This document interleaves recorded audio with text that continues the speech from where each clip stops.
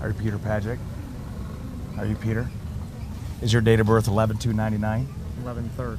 11/3/99? All right. My name is Sheriff Chris Swanson.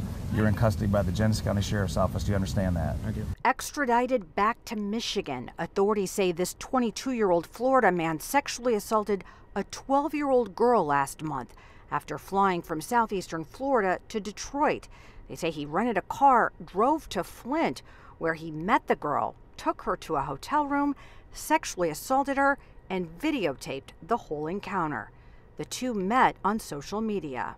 It was just a simple direct message on Instagram, which all of us use. And he convinced her that he was going to come up and they were going to make a trade. But Genesee County Sheriff Chris Swanson says there was no talk of romance or anything sexual for that matter. The trade had to do with something else entirely unrelated. He convinced her that he would pay her in cryptocurrency and she would use that for a gaming app.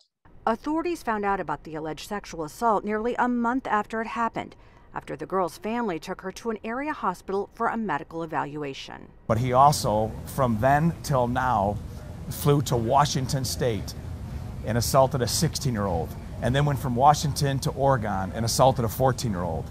An alleged serial sexual predator charged with 9 felony counts in Michigan. Authorities are working to determine if there are even more victims. We're going to take you to this police car. We're going to put you in the back, and we're going to transport you to Flint, Michigan. Do you understand that? I do understand. Let's go. Sheriff Swanson stresses the importance of getting these predators off the streets quickly. If we've not arrested them, it would continue to go and more people would have been assaulted.